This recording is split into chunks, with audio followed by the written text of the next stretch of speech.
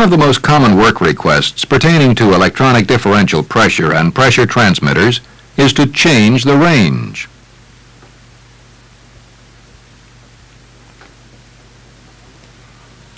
A range change automatically denotes calibration.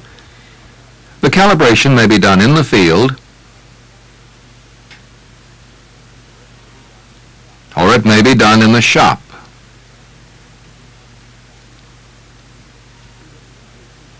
We have previously categorized electronic transmitters by operating design. For example, motion balance, force balance, and strain gauge.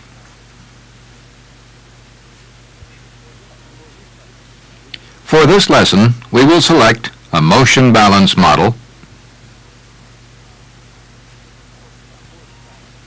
a force balance model, and a strain gauge model. We will change the range and calibrate each type. Most of the techniques applied to changing the range of these samples can be applied to any manufacturer's models. Our first calibrations will be done in the shop.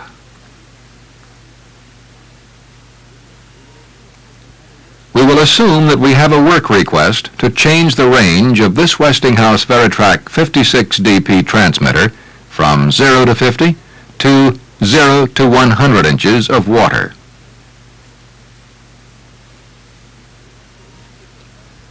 We must determine if the present cell body can be calibrated to a 0 to 100 inch range.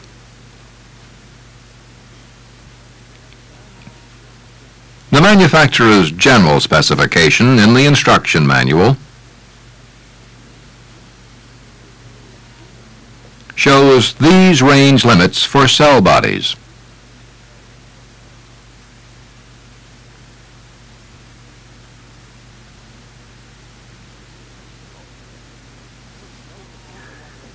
Note the 4:1 ratio between maximum and minimum span.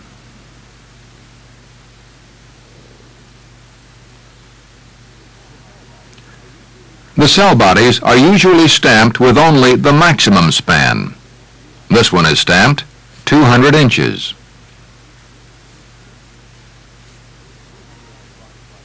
200 divided by 4 gives us a minimum span of 50 inches. Therefore, we may proceed to calibrate this one to 0 to 100 inches.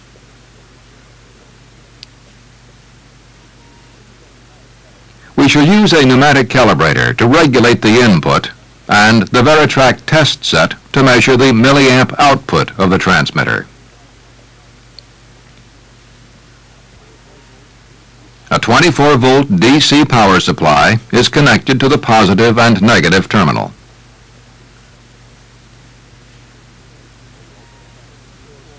Open the vent or remove the plug on the low side of the transmitter.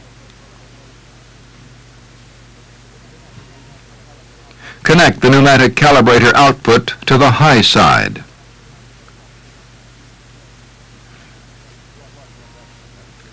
Plug the test set into the amplifier test jack.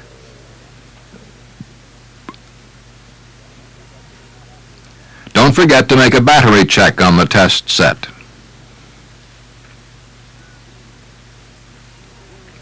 With zero pressure applied to the high side of the transmitter, and the test set selector at 0 in the null section, depress the red button on the test set and adjust the transmitter 0 until there is no deflection on the null meter.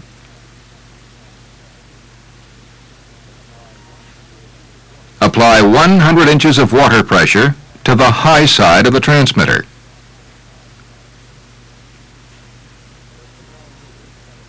With the null meter set at 100, adjust the span until there is no deflection on the null meter.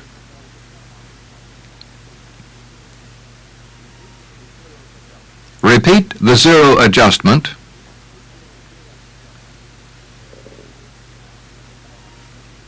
and the span adjustment until both are correct.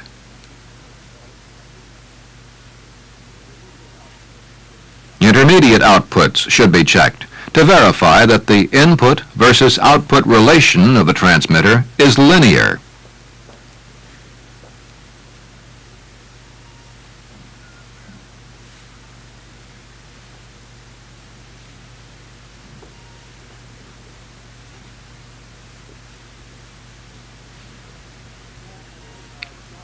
The transmitter is now shop calibrated to 0 to 100 inches of water. It's a good practice to tag the transmitter with the new range. Now work exercise number 1 in your workbook.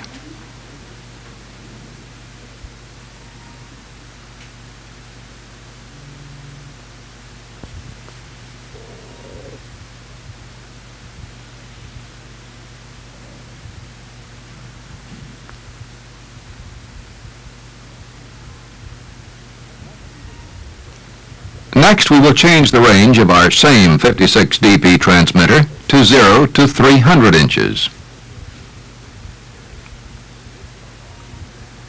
This cell body is stamped for a maximum span of 200 inches.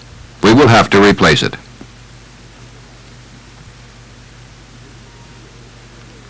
We can see here that the 0 to 200 slant 800 cell body is suitable for a 0 to 300 inch range. This is the proper cell body. It is stamped 800 inches. We shall proceed to replace the cell body. Disconnect the 4 wires that connect the amplifier to the measuring cell. Be sure to tag, make a note, or have access to the instruction book for proper replacement of the wires.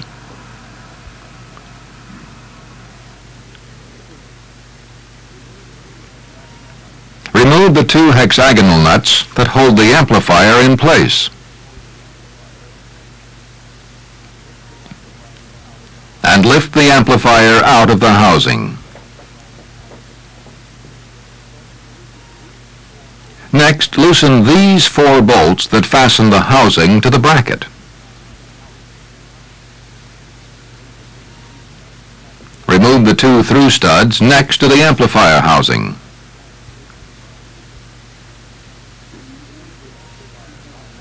Remove the amplifier housing brackets from the flanges.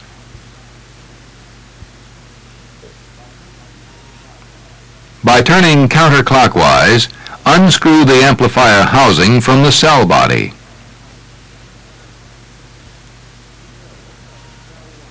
Be careful that the cell wires are not damaged.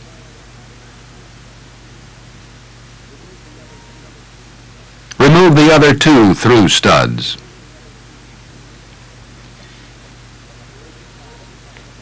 Separate the flanges from the body assembly. They may have to be tapped slightly to separate them.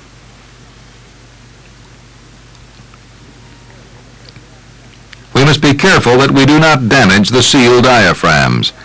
An object such as a screwdriver can easily puncture them.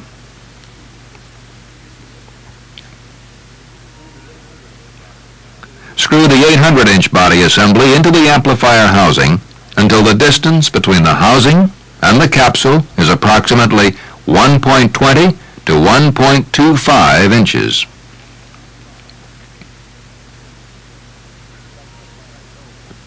Inspect the flange O-rings and secure new ones if any damage is evident.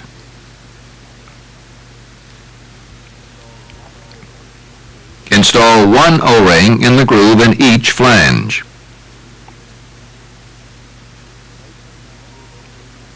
Place the flanges over the ends of the capsule.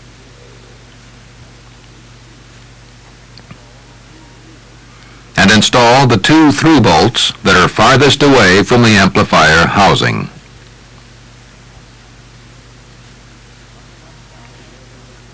Run the nuts down to where there is no slack but do not tighten.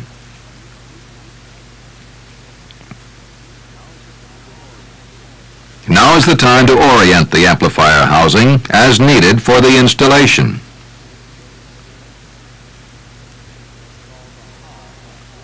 Install the high and low side amplifier housing brackets by sliding under the bracket bolts. Ascertain that the high side bracket is on the high side of the body assembly.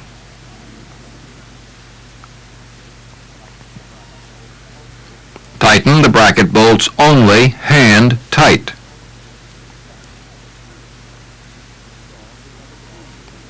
Install the other two through studs. These go through the brackets as well as the flanges.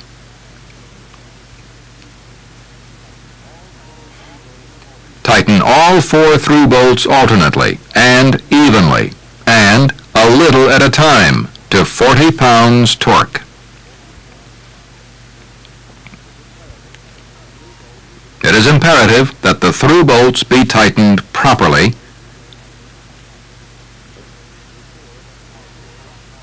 before the housing bracket bolts are secured.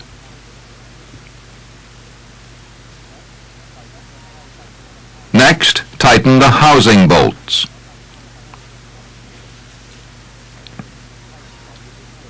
Make certain a pipe plug is inserted in the mounting bracket side of each flange.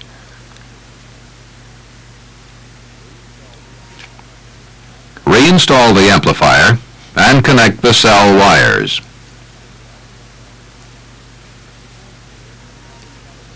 The transmitter can now be calibrated from 0 to 300 inches by a similar procedure to the one we used for calibrating to 0 to 100 inches.